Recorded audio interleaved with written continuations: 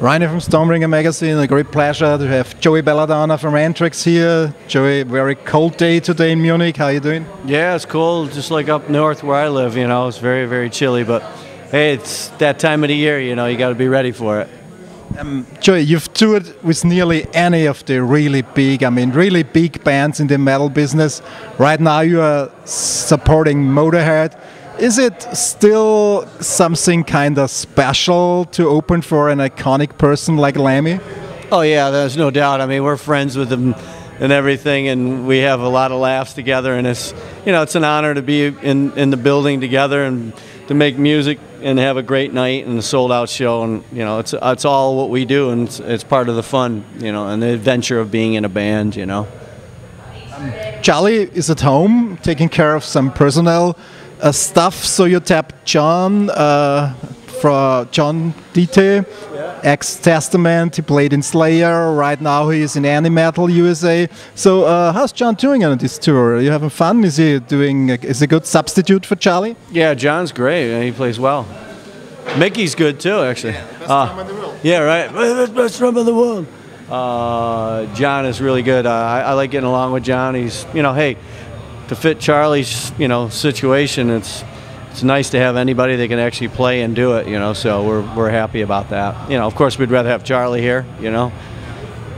So, at the classic Rock and Roll of Honor Award Gala 2 weeks or 3 weeks ago, Anthrax were honored with the Metal Guru Award. How was it for you and for the band to get such an award? As far as I know, Lemmy in person gave you this award at the show.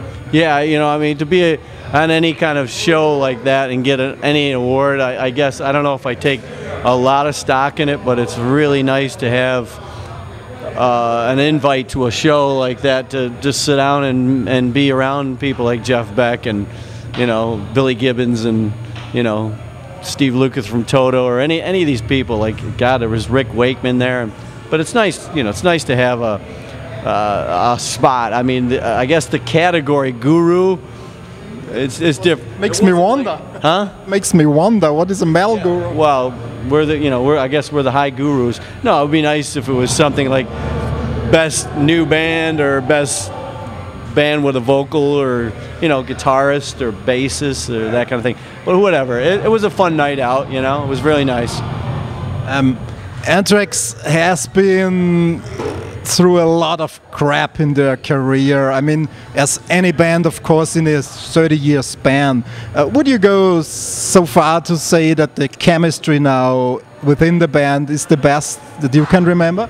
Yeah, I mean, I've always been one to keep a focus on what's going on and how to do it. Yeah, obviously at this point, everybody's, you know, the road of success is to be together and make it efficient, so you can carry through, versus being so indecisive and, you know, not showing up or wanting to be with each other. I mean, we really musically and the whole path of being in this band at this point is really strong, you know, if that makes any sense. You were recently in the studio recording some cover versions from Rush, Boston and stuff like that. Do you have any updates when this special edition from Worship Music with the cover EP will come out, and which song we can hear? As far as I know, you also talked about the Journey song, Neon Nights from Black Sabbath, or TNT from AC/DC. We got all, and we did that, Jailbreak, we did Chief Trick, Big Eyes, Anthem, Rush, Keep on Running, Journey, and Boston Smoking. You know, hey, we're going to put it out probably next year sometime. I don't know any date offhand, but it's almost finished. You know, we haven't mixed it yet, but everything musically is done. Was it fun in the studio playing this song? It's easy for me. I know that I've never sang most of those songs. I've done a lot of Rush around, a lot of Journey, a lot of Boston, but those particular songs I never did.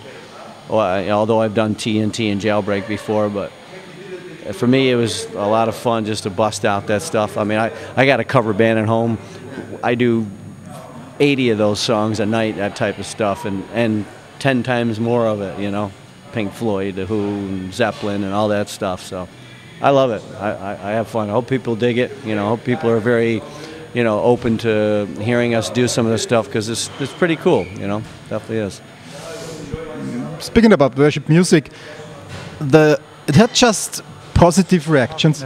Ladies and gentlemen, the best drummer in the world. No, I wouldn't say. Here we have it.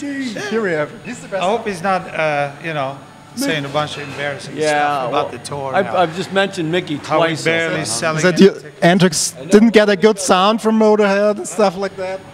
No, but this is a great package, though, isn't it? Yeah, it's a fun one. It's a double commission tour, what they call it, right? It's very good. That's cool. It's live.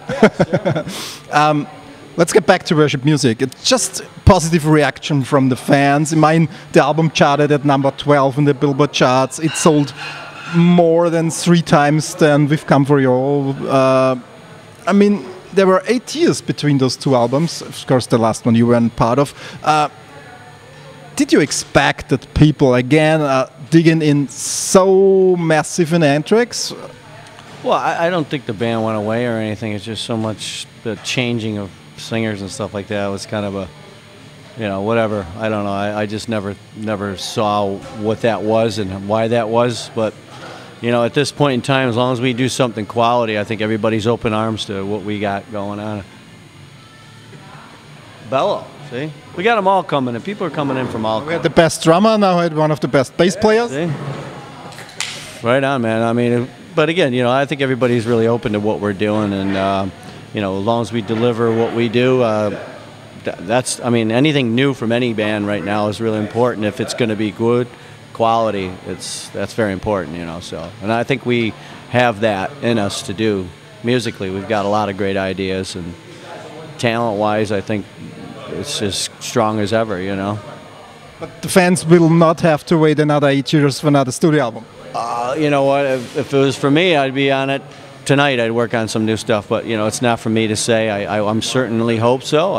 We've talked about it. I mean, I hope that it won't take that long. It shouldn't take that long. Maybe for the better that it took them that long, so they didn't have to put out what they were going to put out until I got back. I guess I don't know. Okay. Joey, thanks for your time. Have fun of the rest of the tour. It's always a pleasure having you here.